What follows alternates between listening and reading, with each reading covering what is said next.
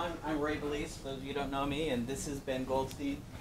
He's been my friend for, something like 5 years, everything from doing science to scuba diving. Things you should know about him. Everything he does turns to gold, starting out with his undergraduate thesis, which was in psychology, studying depression. He won awards for it. His MPH work at Berkeley, at University of California, Berkeley, Cal, was looking, he did an MPH there, looking at false discovery rates. He won awards. Then he went on to get his PhD in biostat, also from Berkeley, looking at using machine learning or statistical learning to identify genes. Again, he's been a superstar. I knew him he was at Stanford for what, 5 years? 3.5 years. Years at Stanford. He had the reputation of being one of the people who could speak both to doctors and to mathematicians. He can translate nicely. His primary domains that he's worked in has been in breast cancer, studying hearts, looking at adverse events in dialysis and kidney failure. What's really good about Ben is he can do both the classic epidemiology approaches as well as the computer-intensive, high-throughput. He does everything. Ben. Wow, that's a heck of an introduction. Wow. No, I'm really happy that Ray was able to invite me here. And so a lot of the stuff I've been working on in the past few years has been moving into electronic health records. And for those who are at ENAR this past few days, it's definitely blowing up actually as an area. There were actually a ton of great talks about it, a lot of different people, really smart people thinking about a lot of issues around it. I'm just kind of curious, so just to get a feel for the audience, how many folks here are students? Guys, so we have a few, okay, a good number of students. And how about clinicians? Okay, and the rest I imagine are staff faculty. Okay, excellent. Okay, yeah, no, so this is, so I actually really enjoy this talk, actually. This is, as you start doing more and more talks, you kind of develop a bag of them that you can pull out at any given time. And this is one that I really enjoy because, as Ray kind of alluded to in my background, I feel it really touches well on some of the statty stuff and kind of there's some methods, but for me it has a very strong flavor of actually where I came from in more on the epidemiology side, and not just simply how do we analyze data, but how do we think about data. For those who follow all the pop media, the big buzzwords these days is big data, and big data is going to cure all of our ills and whatnot. To me, what really, the more I started playing with these really large data sets, what I became convinced of is that the ability and strength around them isn't the ability to analyze 100 million records, because you can, if you want to estimate some mean, you can do just as well with estimating on 100 people as you can on 100 million people. You're not going to improve that much. What really I've discovered is the real value of large data sets is to be able to cherry pick who and what you want to analyze. That you're no longer constrained. You don't have to be constrained by saying these are the 1,000 samples we have, and this is the limitations in the data. But you can actually use a really large data set to pick the 1,000 samples that best illustrate the question you're going after. And that's what this talk, I realize I'm in the middle of it, it will illustrate. I'll walk through 4 different problems that I've been working on over the past year. Some are finished off, some are still in the completion stage, around working with EHR data in the context of hemodialysis. For me, it's late in a week of a lot of meetings and stuff, so these talks always are more interesting for me, and I think the audience too, the more interactive they become, so please interrupt, ask questions. If I don't get through it, I won't be sad, but I think, but the extent to which can become a more discussion-oriented, I think would be great also. So I love this quote, actually. So it's amazing to me how old it is. So I was given this paper when I first started at Stanford. So it's from an NHLBI working group. And this has really motivated me to start working in this area. So this paper from this group started talking about how the ability to forecast near-term risk of acute cardiac arrest or sudden cardiac death would represent an important advance in cardiovascular medicine because it clarify which individuals are in most urgent need of intervention. Essentially, what the working group was reacting to was cardiology has done a great job in long-term risk prediction, things like the Framingham risk scores and then derivatives thereafter, the Reynolds risk and other scores that have improved upon it, have really changed cardiovascular clinical practice and the way both clinicians and patients think about their long-term cardiovascular health. And they were setting up as the next frontier. We now need to move away from thinking about 30 and 10-year risk, which things like those metrics do really well on, and begin thinking about, well, what is 1-year risk? What is 30-day risk? What is 30-minute risk? And they proposed this question. They start talking about what those studies may look like and what those data sets may entail. And it ended with kind of a call to arms, and then one of the bullet points at the end was the need to develop novel methods for data analysis, statistical and predictive modeling using multidimensional data sets. I had recently just finished my PhD where I did a lot of work in genetic association studies. I was a little bit bored of working with SNPs, which anyone who's worked in genetics will tell you can only become so interesting because you're dealing with zeros, ones, and twos that don't change very much over time. So I was excited about looking at some new data that would actually have some exciting structure. So kind of hearing a call for that, said, oh, this sounds exciting, let me start working on this problem. And as for those who are at ENAR, you would have noticed that I think a lot of other people really, and very smart people, much smarter than myself, have also started to work on this problem too, because I think it's something that is both fascinating from a methodological point of view, but also really from a clinical point of view. This is, for statisticians, this is really our opportunity to feed back what we're doing in an immediate return into clinical care. When you start giving a prediction algorithm to a doctor, and it's not about this is a patient's 10-year risk of heart disease, but this patient is going to crash in the next 30 minutes, try to do something about it, that has a very acute feel to it. And while I won't talk specifically about that problem, those are the types of problems that we're starting to think about and work on. So just a brief outline. I'll go through a little bit of background on end-stage renal disease and cardiovascular disease. So this work is all in the context of dialysis EHR data. There's a lot of strengths and advantages actually to working with dialysis patients, and I'll comment on some of that. Go through what the data actually are like. And then I'll walk through, as time permits, these 4 different vignettes, if you will. One is about a causal inference story. Another is is a biomarker identification problem. The third will be a classification problem, and the third will be a risk prediction problem. Okay, so for the non-clinicians in the room, this will be for you, and for the clinicians in the room, I ask you to close your ears because I'm sure I'll butcher something. But so hemodialysis is a process that folks have to go through when their kidneys no longer function anymore.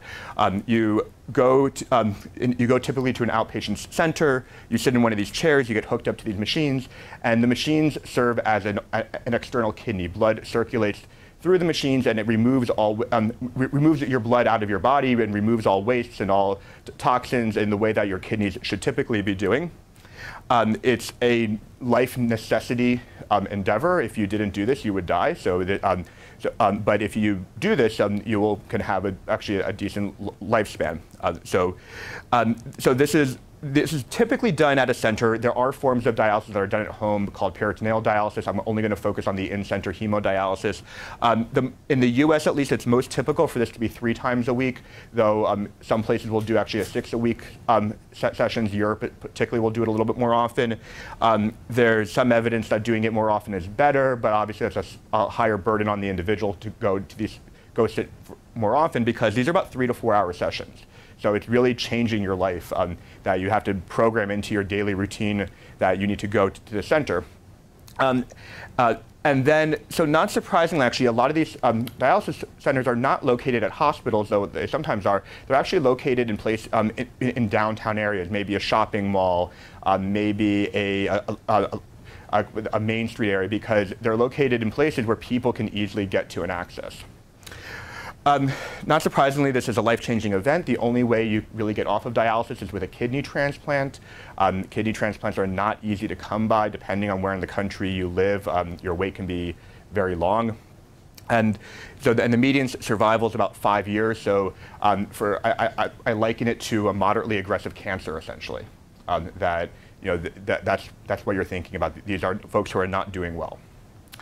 There's very strong relationships between ESRD and cardiovascular disease. Some of the nephrologists I work with, they think of them as really one disease in the same, that will maybe manifest itself differently. About 50% of all-cause mortality is due to cardiovascular disease, half of which is due to sudden cardiac arrest. And not surprisingly, there's been a lot studied about CVD in this population. There's things that are known that are risk factors that are not controllable, like your age, your diabetes status, and things are actually a little bit more controllable, actually, through the dialysis process. Your serum potassium, which is controllable, your ether-stimulating agent that you're receiving, the ultrafiltration volume. So the point I really want to make here is that from an epidemiological perspective, there's a lot known. And the goal now is, at least the goal that I see it, while the full epidemiology is known, the full causal story is still being fleshed out in certain respects. What I see the goal now is moving away from just simply saying, what are risk factors, but let's now do something about it. Let's now, how can we use this knowledge about the fact that high serum potassium is a risk factor and actually use this to push our knowledge base further, particularly from a risk prediction or risk assessment perspective. So studying ESRD is actually a really interesting and exciting thing in a disease compared to a lot of other diseases among US populations. And the reason for that is that when the dialysis machine became invented, was made usable, it was recognized that it was essentially a binary life or death tool. And as such, it was recognized that anyone who needed it should have access to it. It's interesting to think about, if you think about the politics around healthcare today. This was made in 1972, so signed under a Republican president, Richard Nixon, that all folks who have ESRD, regardless of age or income status, are eligible for Medicare. And because it was deemed that, well, why wouldn't the government fund these services, because it meant life for these people. As such, we essentially have a full population capture of folks on receiving dialysis services. Cancer, I think, is starting to get there with registries like SRTR, but it's not nearly the amount of information than what you have currently on dialysis patients, because what we have is a single payer system for all dialysis services, which means that if anyone who's worked with claims data, for example, you can observe all the medical procedures and diagnoses that any individual who's receiving dialysis services goes through, because they're all available and through Medicare claims. And anyone can actually request these data, begin to work with these data. They're now housed at University of Michigan. They're actually freely available. And it's and it's one of the reasons why there's actually so much known about the epidemiology of ESRD, is because there's this tremendous data resource that simply doesn't exist with other diseases. You don't have this in cardiovascular disease. We have to rely on large cohort studies like the Framingham or ERA cohorts to develop this knowledge. Here we essentially get this for free, in a sense, because the data are just naturally collected. So while this is great from an epidemiological perspective, for again, those who have worked with claims data, what you're also aware is that there are strong limitations to it. And what it really lacks is information on the day-to-day experience. So most of the work that we do with the USRDS and the claims data are very much focused around long-term trends, or looking at which comorbidity maybe comes before another comorbidity, but you can't get a full causal story. And what you can't get at is, you can't get at the strong temporality that you may really want when you start talking about risk over shorter time periods. Maybe you can come up with a good metric for 5-year risk of mortality, but if you want to come up with something of around 30-day risk, that's going to be much harder with these data. So this is where the use of electronic health records really comes in. There's lots of advantages, and there's some unique aspects that are particularly unique to dialysis data. So I'm not going to talk about the EHR data as you may collect from University of Miami Medical Center, or where I'm at, Duke Medical Center, which is actually not going to have a lot of these strengths associated with it. So I want to highlight actually what those strengths are. So like all EHRs, you have what you'd expect: the patient information, laboratory measures, medications, treatment-specific factors. That's basically going to be, into varying quality, any EHR. I can, you can ask someone like Ray about what that quality looks like, but in principle, Epic in any system is going to collect that type of information. And to an extent, what that means is you can get information on a patient's evolving health status. You can see as they're changing. What becomes very unique about the dialysis setting is that these folks are receiving services every other day for months and years at a time. So in a typical EHR that's attached to a medical center, there's what I like to call informative presence. You only see a patient when they're sick, when they're not feeling well. You don't have this problem when dealing with dialysis data. Every other day, in principle, the patient is there. You see what their blood pressure is. Every month, you see what their labs are. You see how much weight was taken off. And some of the stuff I'm going to show is really meant to exploit that clean longitudinal information and perspective that you get on patients.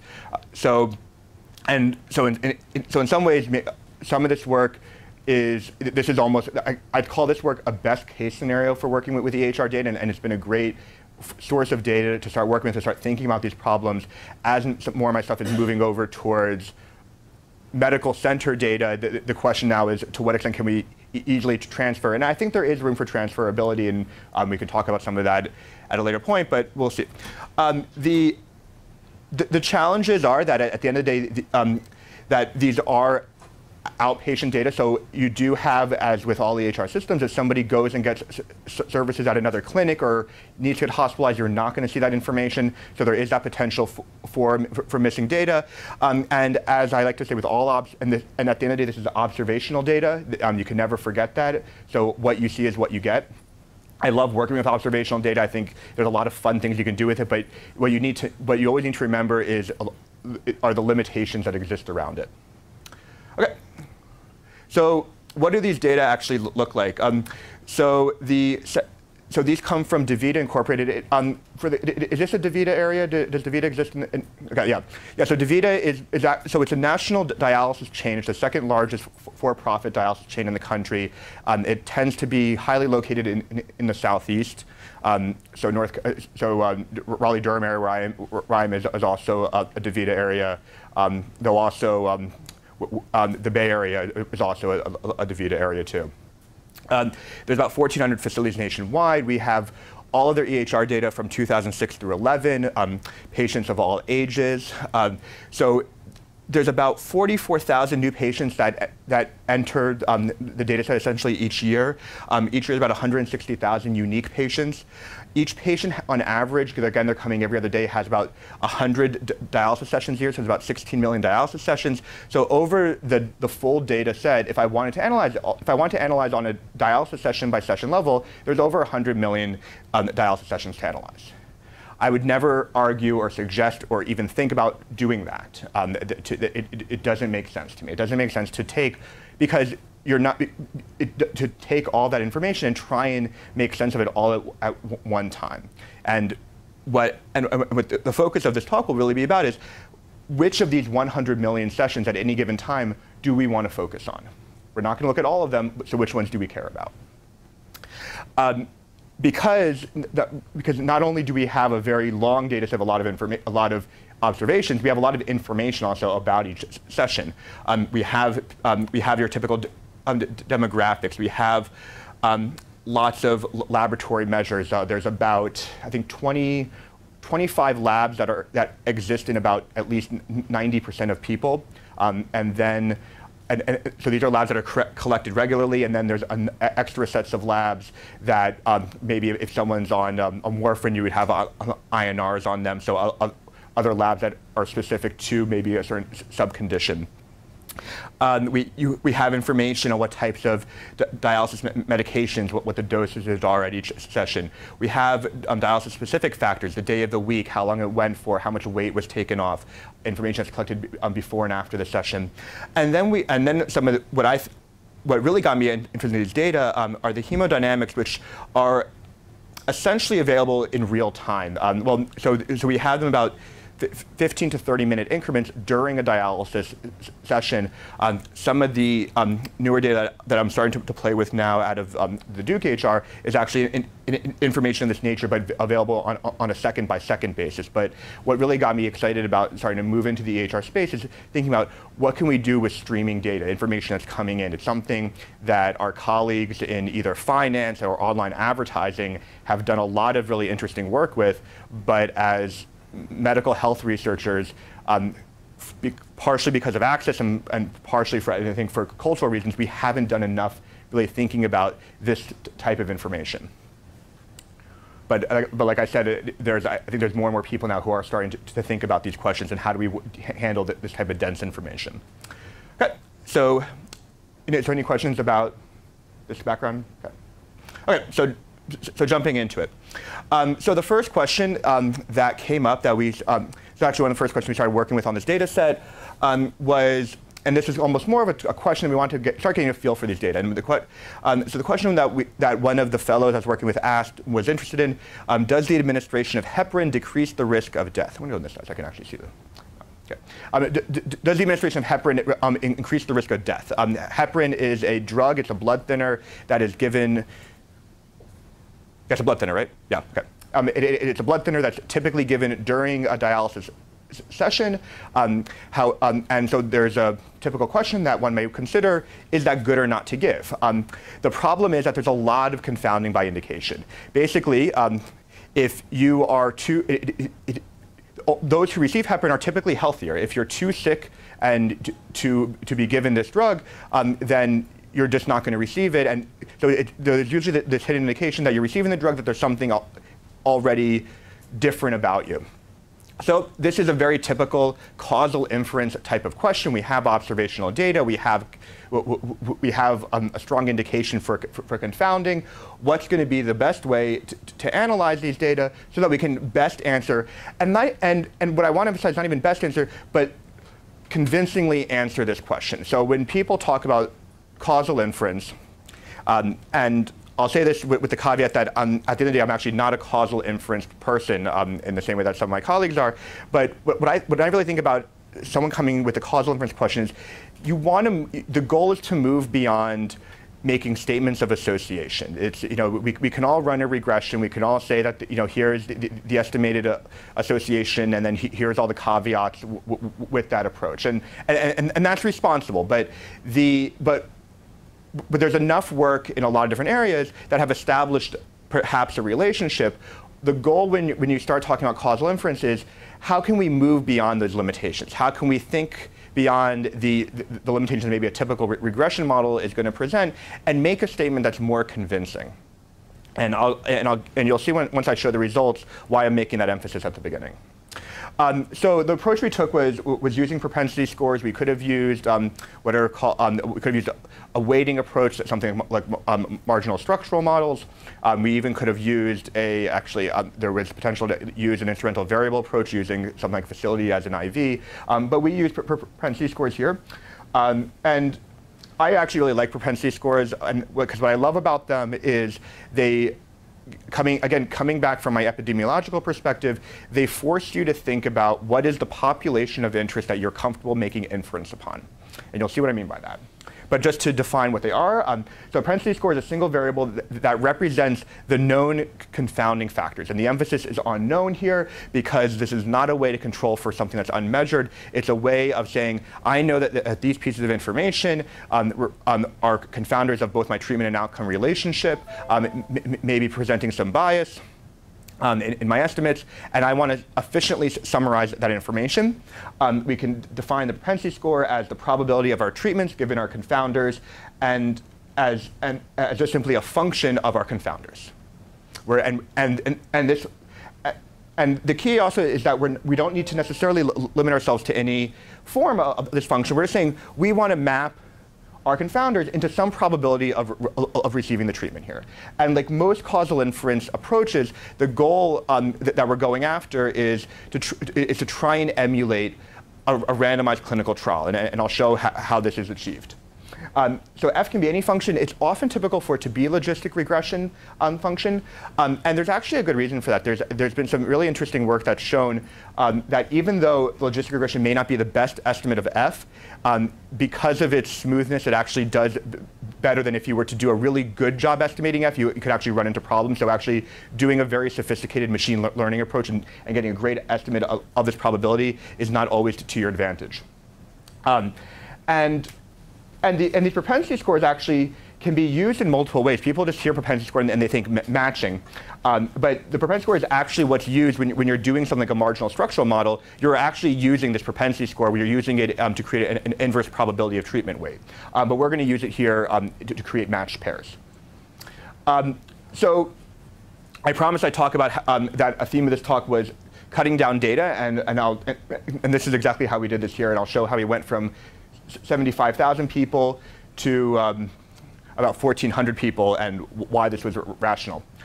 So we looked at data. We looked at folks who were in the EHR between just in 2007 through 2008, so just a 2-year block. There were about 75,000 unique people. Then we looked at individuals who were newly diagnosed. So you can already get the flavor of what we're doing here. We're trying to define a cleaner cohort. So we don't want just all people, but we want people who are newly diagnosed.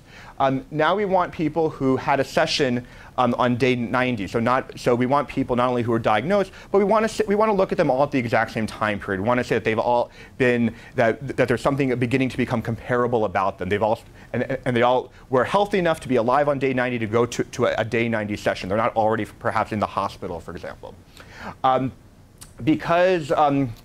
Warfarin is the use of warfarin is such a counterindicator for receiving heparin. We want to take out people who didn't have any history of warfarin use. That's not too many people, and now we're left with the beginning of our analytic cohort. We have 836 people who received heparin, 11,000 people who did not receive heparin, and the typical approach at this point would be to take this this data set of about 12,000 people and run a adjusted logistic regression. Throw all you have more than events here. You could if you want to go by something. What's the rule? You know, the 10 events for every predictor rule. You can throw your intro stat books will tell you can throw 83 covariates in the model. You can fit that. You can estimate it. You probably get good standard errors even, but you'd be left with a very uninterpretable model that would ultimately be, you'd have to say at the end of the day, these are the caveats of this approach. So what we'll show is what we can get by doing some matching at this point. So we matched individuals based on all the covariates, and I'll show you them. And we end up with that almost all the people who received the drug were able to find a match. About 100 just didn't have a good matching. And we end up dropping down a lot. And we end up throwing out a lot of people who did not receiving the drug, but we're saying that they're not of interest anymore. And we'll see why they're not of interest. So here's our list of all of our different baseline confounders. A typical way to look at these are by standardized differences. The greens are before matching. We see a lot of things are out of balance. I'm sure that the clinicians aren't going to be surprised to see that among the people who receive heparin and don't, that there's big differences in things like systolic blood pressure. There's big differences in hemoglobin, in platelet count, in albumin. That these are just different patients. You're essentially making an apples to oranges comparison between two groups. Once we cut down our data and now we matched, things are actually looking pretty tight. The rule of thumb is a standardized difference of 10. I don't think there's any real theoretical behind it. I think it's just the rule of thumb people use. Again, we see by other things, everything is looking in balance. And for folks who have worked in clinical trials, this is your table one. This is what you want. You want to have two groups of individuals who look identical with respect to their baseline factors and only differ in the fact that they received one treatment or another. We're beginning to get that flavor that maybe we're going to believe a little bit more what our result comes out. So let's get to the point here. What is the result? So if we just analyzed the full cohort unadjusted, we'd end up with a hazard ratio of 1.41, suggesting that there is a big difference in terms of survival. People who are not taking heparin, that it's good to take heparin. People who are not taking heparin are dying faster. We know already this is, that we need to be adjusting here. This is to illustrate the potential for confounding. If we did a fully adjusted model of the full cohort, we essentially get no effect. And if we do our propensity match, we get no effect. So I went through a lot of effort, spent a lot of time to say that you can get the exact same answer. So what's the value? Why did I waste my time? Or why did I even use this as an example? Why didn't I find a better example where I get different inference? What is the middle row? What is that? Oh, so this is using the unmatched. So you're using all 12,000 people, but doing a fully adjusted model. Meaning throwing all the covariates. Throwing all the covariates in, yeah. Doing Cox model, throwing all the covariates in, what you would typically do in your association analysis. I actually prefer this result for illustrative purposes. It doesn't maybe it's not as exciting in a journal paper, but for an illustrative purpose, what I really like about this is that what I would ask yourself is, if you only saw one of these results, which one are you more inclined to believe? Are you more inclined to believe that fully adjusted model where you have that long list of limitations in your discussion, or are you more inclined to believe this matched data set where now we're creating maybe an artificial population, one that we have a better understanding about, that the two groups are comparable. We're comparing two groups of people who had equal probability of receiving the drug. And we end up with very similar inference. We end up with the notion that the drug, it doesn't really matter too much whether you receive the drug, but we maybe have a little bit more faith in that result. Yep. Next story, identifying biomarkers. Yeah, sorry. Yeah. You can have two people with the same propensity score. They may be very different in relation to the variables that enter in the propensity score model. Yes, absolutely. So that's actually a really important point about propensity scores.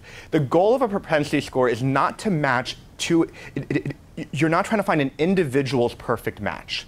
So I don't want to find an identical person to me but who just didn't get the drug. What you're going for is, you're going for the table one. You're going for a balance on average, so what we call the marginal balance.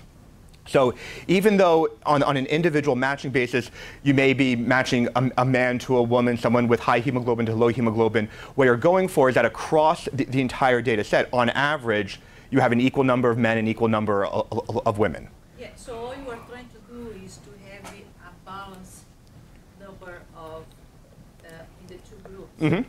Because actually I like your middle row, because the middle row, you didn't throw anybody, you didn't select anybody, and you adjust for all the covariates, and you have a condition, sample size was big enough in the small group to adjust for all the covariates. The problem with the middle row, and I probably should have, I'm trying to understand, because I see you are inclined to say that the propensity score would be the best scenario. I just want to understand why. Okay, no, absolutely, and I should actually have a graph in here to illustrate. So the problem with the middle row is that there's people in that analysis who have no probability, who have no chance of getting heparin. They are just too sick, and a doctor would never give them the drug. They'd look at that patient and say, I'm not going to give them the drug. I can't. When we're talking, so in the causal inference framework, what we often think about is, what's the counterfactual? The counterfactual being, what would be, we observe someone getting the treatment. The counterfactual is what would happen to that person if I didn't give them the treatment. But for some people, that counterfactual doesn't exist. They have no chance of ever getting the drug. So why do I want to draw inference on them? Why do I want to analyze those people? Why do I want to ask the question, what would it look like if they gave the drug? Because I know that no doctor would give them the drug. Similarly, among the heparin users, there are some people who are always going to get the drug for whatever reason. Just because there was so much indication that they needed it, they were going to give it. So it doesn't. So when we start thinking from that clinical perspective, because ultimately what we do as statisticians, or particularly as biostatisticians, we want it to have some clinical relevance. We want to make sure that the folks that we're talking about, that we're analyzing, have meaning to those who are making clinical decisions. So that's why there's value to this, is because we're removing those individuals who we don't want to make inference about anyway. How are you removing? That's what I don't see. How am I removing? So I'm removing in this process. So so what you're fitting is, so when you fit this model, you get a probability for each person getting a treatment. So maybe I had a 25% probability of getting a treatment. Ray had a 95% probability of getting the heparin. Sunil had a 2% probability of getting heparin. And you're finding, and you're in the matches, for me, I want to find somebody else who also had a 25% probability of getting the treatment, but they didn't. So, and for Ray, I want to find somebody else who had a 75% probability of getting the treatment, but that didn't. But for Sunil, maybe I can't find that person who had only a 2% probability of getting treatment, but did it because it's so rare for someone with that set of covariates to actually get it. So that's the matching process. And I apologize, I should have been more clear on that. Yes? Oh, I got it. OK. So if you, I mean, I haven't really thought about this, but if you looked at the ranges of your X vector across the two conditions, and they overlap, would you be okay? Well, so because you're using the argument that some people basically have contraindications because something about their X's put them out of range. Yeah. Do you have a pen or no? OK. So if I had a marker, what I would do is, so I would draw exactly that. So what you often look at are the distribution of the predicted probabilities for the two groups. So what you may see is something like, exactly, and you're looking at that overlap. So, but I think I hear what you're saying though. In some ways, I'm just saying, if you were wedded to the control version, one of the things you potentially could do is make sure that all your X distributions were similar across the two groups. Okay, I hear it. So doing it. So I want to think about that. So in some respects, we do that, right? So we, for example, remove anybody with warfarin. But I'm trying to think, but to explicitly remove, for example, so my sense is you have to be careful with that approach. So that you may want to think, you can think of it, so I like to think of all these questions like a trial. What would I do if I were doing this prospectively? So you may think of as having inclusion-exclusion criteria. Maybe our trial for heparin would have an inclusion criteria around warfarin use, and maybe we'd have a limitation range on saying only look at folks between the ages of 55 and 65, for example. So if you have good hard reasons around that, I can see where that would work.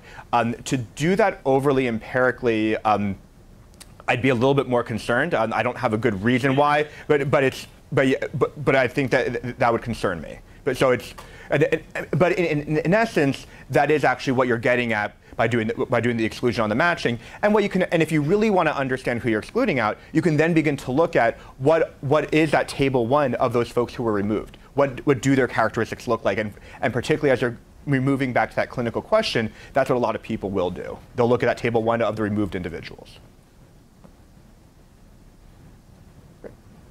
And like I said, I'm perfectly happy if I don't get through even half of this. So I'd much rather have an interesting conversation about one or two things than, so yeah. OK, identifying biomarkers. So the question here was, can changes in laboratory measures indicate impeding myocardial infarction? And the goal and the challenge is, well, how do we identify a clinically meaningful changes in laboratory measures? And I'll describe that in a moment. So the approach that I took was using cubic splines with direct assessment of different parameterizations. And I'll explain what I'm meaning here. So again, this will have a sampling flavor to it. So we're going to now look at a different cut of the data, a different type of data. So I started here was I selected all people without a history of MI prior to initializing dialysis. The goal was that I wanted to get a clean look at data. I wanted to take people who are essentially having their first MI, a myocardial infarction. And the sampling approach of the data, I took what's typically we talked about in epidemiology as a nested case control sample. I find it to be actually a really useful analytic tool when you're doing retrospective analyses that unfortunately isn't always familiar enough to a lot of statisticians. I think, so I think having a good handle on study design and some of these epidemiological methods become really important the more and more you start working with these large observational data sets. So the way this works is that as in all case control studies, defining the cases is the easy part. So the cases are all patients that had a cardiac event, an MI, while they were an active patient. And as with all case control studies, the hard part is defining who that comparative group is. And here the comparative group was that for each case we selected one active DaVita patient who was active at the time that they received that patient had their MI. So there's a couple of different things that happen in that definition. One is that an individual can potentially serve as a control at one point. Maybe in 2006, they're chugging along, they're doing fine, they get randomly selected as a control, and then in 2008, they later actually have their own event. This is completely allowed, and in fact is a necessity for you to allow that to occur so you don't have bias sampling. Similarly, someone can serve as a control more than once. Again, these are aspects of the design that you can show are necessary components. And to think, and this is something that often troubles people, how can you have somebody serving as a case and a control at the same time? Again, I challenge, think back to how would you design this study prospectively? If you wanted to, and the way that I would do this analysis prospectively, if I wanted to look at how some laboratories markers changed before an impending event, I would say, here, an individual just had an MI. I'm going to select somebody to compare them to who hasn't had an MI yet. 2 weeks later, a new person has an MI. I'm going to select a new person to compare them to. When I make that initial selection of that comparative, I have no idea if they're going to have an MI 2 weeks from now, 2 years from now. I can't. I don't know that future information. I can't condition on that future. So I would say whenever you're thinking about how do I select my data from a retrospective study, think about how you would handle this if you were designing this prospectively, and the answers tend to pop out. What is the nesting? So the nested is, so the idea, so the reason that this is called a nested case control is that you have a cohort in time that's going forward. The cohort is essentially the EHR. Yeah. Exactly. Yeah. So the idea, so the notion is that we're reviewing the EHR as the cohort. Yeah. And when a control becomes a case, you consider as an indefinite case, or a new indefinite case, Yep. or you rely somehow. So we treat it as an independent case. We looked at it, what would be the implications of looking at some of the dependents. The ratio of that in practice, because you're dealing with a rare event, is actually relatively low. So whether you acknowledge that correlation does have impact. Yeah. OK, so but before showing the analysis, for this part, I like showing actually the results first. So what are the results? So the results are, here's albumin. This is time 0. So this is your index date when a myocardial infarction occurs. The red are people who are just, and this is going back 180 days, 6 months, and abstracting out the albumin values. People who don't have an MI, their albumins are relatively flat over the time period. Folks who have an MI, we see that about 30 days beforehand, their albumin begins to drop. To any clinician, this won't be surprising. Albumin is an indicator of general overall health and nutrition. And so it's not shocking that before someone has something like a myocardial infarction, some of these markers are trying to change. But the goal here, again, we're not going after epidemiology here. We're not trying to identify risk factors. We're trying to work towards an ultimate prediction model. And this is an indicator of saying, well, if I can observe changes in albumin on an individual, this may become an indication that this can be a marker for something bad about to happen. And the below line is actually just the difference between the two curves. Another one, here we have white blood cell count.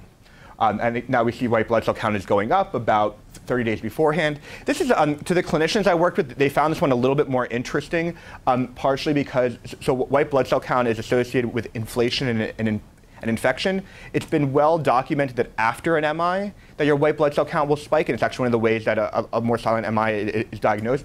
But to see that it's actually spiking before the event, among some of the clinicians I was working with, raised maybe a hypothesis, is there maybe an infection going on, and then that infection is what's inciting the MI. Versus what's not interesting. Here's platelet count. Really, we don't see any distinction. Maybe you can argue there's something changing a little bit, but this would be an example of a non-clinically meaningful, not something that can indicate. And more, what I'd even say is what some of my vision is as we start thinking about how do we use our tools and reintegrate them into clinical practice. Well, maybe this becomes an indication that instead of just relaying out, for example, what a patient's white blood cell count is, what if we showed a doctor, say, a patient's last 6 months of white blood cell counts and just showed the curve of change? This indicates, well, we maybe want to do that for white blood cell count, but to do that for platelets isn't going to be very meaningful. Okay. So for the clinicians, I apologize. This will be a little bit more mathy, this part. Yeah. So what about things that we know about that are related to the onset of an MI? So some of the cardiac enzymes, troponins. Yeah. Is that something that you're measuring?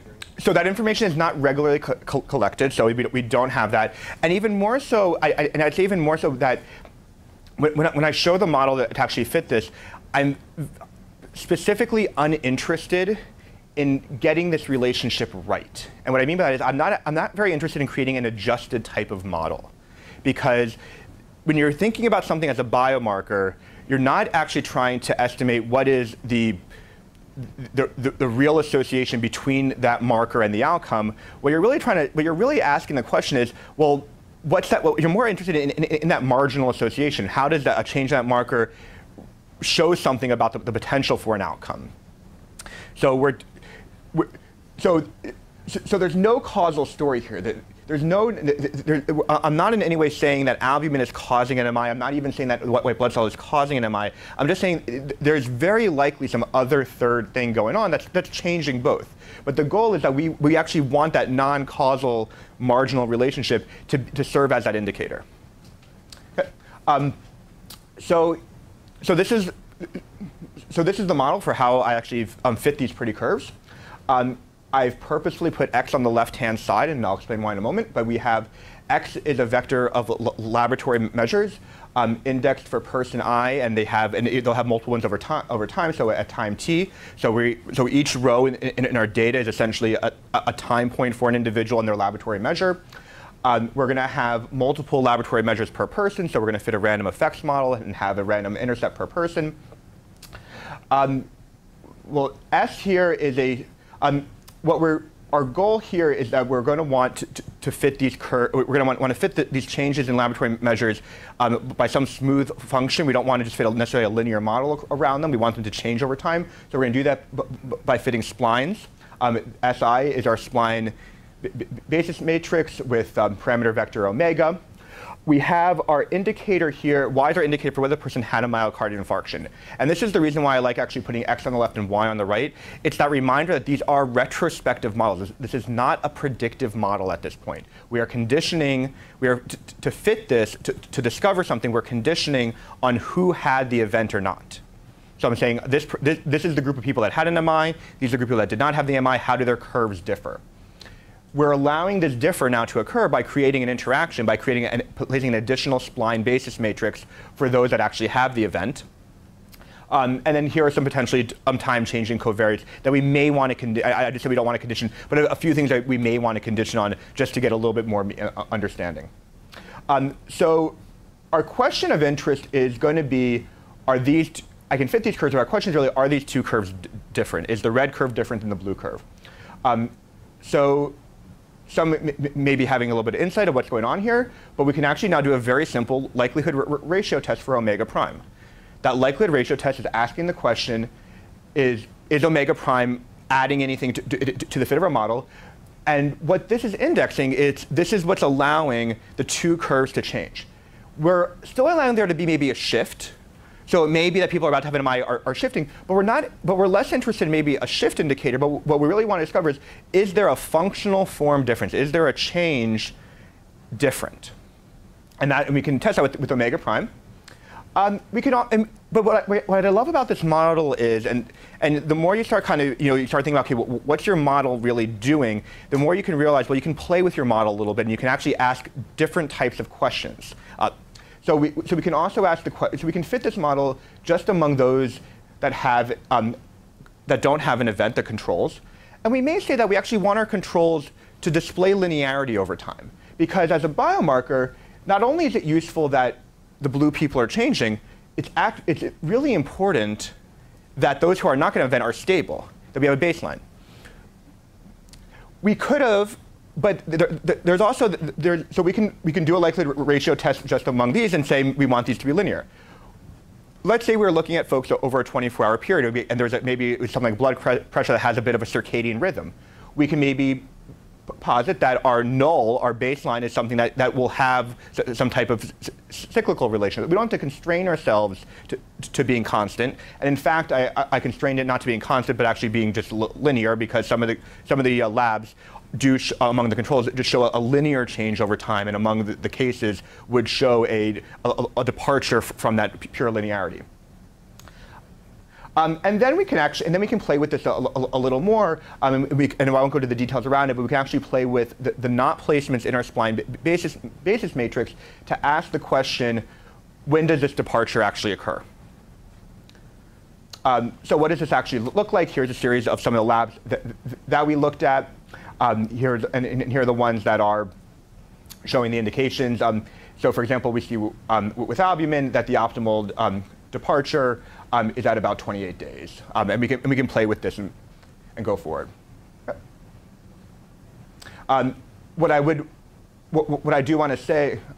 So would you validate this? Right. Some Yeah. Test data set, some kind? Mm-hmm. So why am I going the wrong way? Okay. Yeah. Sorry. Yep. Sorry, that's what I was looking for. What would a prospective assessment look like? I planted the question.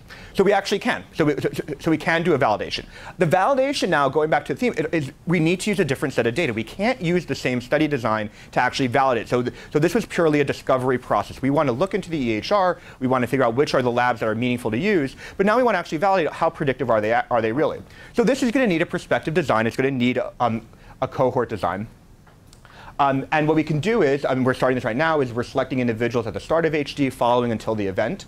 And in the model that we're using now, we're using a very different type of model, what are called joint models, which allow you to have a changing set of coefficients over time. You can typically model as a spline the changing biomarker, and then you put that into a Cox model or a time to event model to actually get that prediction. So that would be the validation part.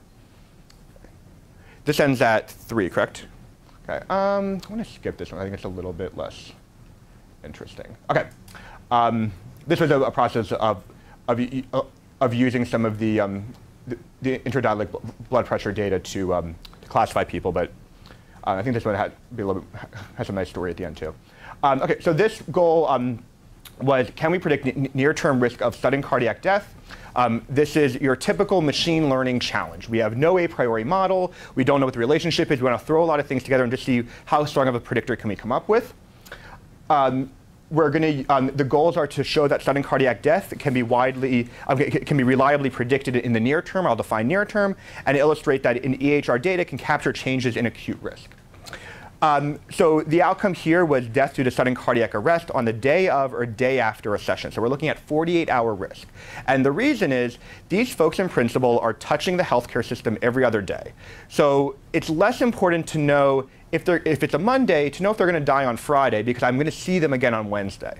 What I really want to know is, are they going to die before I see them again? That's the proof of concept that we're going after here. I know on Wednesday I'm going to collect more information about you, so what I'm really focused on is something going to happen to you before I have my next opportunity to see you? And again, when you're working with, so this is a very rare event. This event happens about in 1 in 10,000 sessions. That being said, because of the size of our data set, we had about 1 or 2 events just about every day of this nature. Is there a question? Sorry. Okay. So quickly to jump through the approach, I think the results are a little bit more interesting. We took a pretty similar nested case controlled design in terms of the sampling here, divided data over time into training and test data. One thing that I like to illustrate with this is that size doesn't matter. Whether you did a 1-to-1 selection of cases and controls, or you go all the way up to 10-to-1, you get no better prediction. This, for some folks, this may not be surprising. You can show that there's a limit on the number of controls, but again, this is that illustration of why are you throwing out so much data? Well, because it doesn't help very much. There's really not very much gained just by throwing non-information at the problem. But algorithm does matter. So just if you look at a couple of different approaches, there is an advantage to using something like the lasso versus logistic regression. There is an advantage to using something like random forest versus CART. These more algorithmic, maybe a little bit more black boxy approaches do add value, and particularly when you're less interested in fully understanding the model that you're building, but you just want to get those predictions, they do add benefit. OK, so just kind of jumping to the take home, what do we see? So if we fit a model just based on pre-dialysis information, patient walks into the clinic, is about to sit down, take all your information about you, throw it into a model. In this case, it was random forest. How good of a prediction can I come up with for 48-hour mortality? We can do pretty well. What's interesting, and what's more exciting to me is 3 hours later, the session just ended. I've updated about 14 pieces of information. I know how your blood pressure changed. I know how long the session went for. I know how much weight was taken off. I can actually improve that. I can do a little bit better. I can get a meaningful improvement just by after that information. So there's something subtle that's being captured during the session that's helping predictability. And we'll see maybe what that may be. Another way of looking at this, if I take people who have, say, 10 consecutive sessions, I look at their sessions over time, and I ask the question each time, are you going to die in 48 hours? And I try to predict, and I apply my prediction model. So these are people who are approaching their sudden cardiac death. They're eventually going to have the event. At this time, the prediction for them is false. They're not actually going to die in 48 hours. They don't die in 48 hours until this point. But what's really interesting to me is that you really only begin to see the departure from the healthy folks about 2 to 3 sessions beforehand, which is, again, a way of saying that there's something that's being updated and captured in the EHR that's changing the predictions. Another really interesting thing here. Let's say I try now to I train a different model and look at over different time horizons. I look at 1 day, I go all the way up to 365 days. What happens? Do I do better? We actually begin to do a lot worse. The quality of the predictions go down. And this is where, and this I think is something that it's really fascinating and makes you start thinking about, well, what are the data that I'm working with? And what I'm working with is I have a lot of lab data, I have a lot of vitals, I know how much your blood pressure is. I don't have good information on comorbidities in these data. I don't know, I'm looking at sudden cardiac death, but I don't know who has an implant device. I don't know information that may be more related to long-term pieces of health. What I know is about your near-term risk. And to me, that's one of the take-home messages around EHR data, is that you're capturing these really dynamic pieces of information that are most likely going to be most useful for near-term work. And actually, one of the things that we're just wrapping up right now is dividing all, I think it's about 170 different predictive variables into sets of information, comorbidities, medications, labs, vitals, and just asking the question, what's their predictability over different time horizons, and showing that vitals are really good for 7-day risk, but really awful for 3-year risk. Not surprising, but it's something you start thinking about, okay, what's the data that I have and what can I do with it? Highlighting that story, if we look at what the top predictor variables are, when we look at our near-term models, it's things like blood pressure, MAP, these really dynamic vitals. When we look at 180-day risk and 1-year risk and 1-year prediction, age comes up there, the medication dose you're receiving, which is much more stable. We see a changing of that list of what the most important variables are. To end on maybe a slightly, though, negative note, because I think, but important, is this useful? So compared to something like Framingham, you get a C statistic of about 0.75 is, depending on the cohorts you're looking at. We do 0.8. I mean, we were doing well. The event rate in Framingham of CVD in the next 10 years is about 7.5%. In our data, it's about 1 in 10,000. I would say that any prediction paper, particularly when you're dealing with anything that has a degree of rarity, has to report the positive predictive value. C statistics are great because they're invariant to the event rate. So you can compare across different events. But because of that, they obscure clinical utility. The positive predictive value, meaning the probability that I call somebody an event who actually has the event, with the framing of risk, we're about 35%. So 35% of the time that I say somebody's going to have an event, is going to have CVD next 10 years, they will actually get it. That's maybe not bad. I can improve my predictability by 8-fold, from 1 in 10,000 by chance to 8 in 10,000.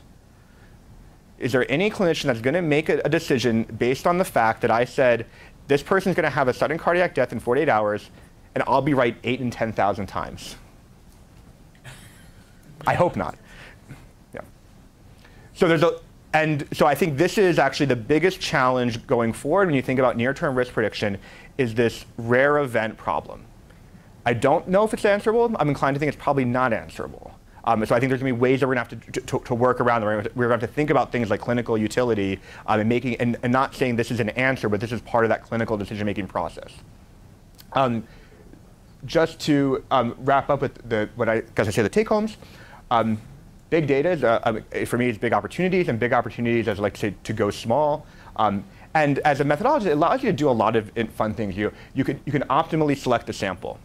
You don't have to be constrained by what you have. You can go about validating your results. You don't have to say, if you have 100,000 observations, don't analyze all 100,000. Put some out, because get some true inference out of your results. And from a methodological perspective, what I love about it is it allows you to play with a lot of different methods. People often ask me, what methods do I work on? And my answer is, I talk about the data I work with. And for me, it's about learning a set of data, learning something to play with, and then being able to go in a lot of different directions with it.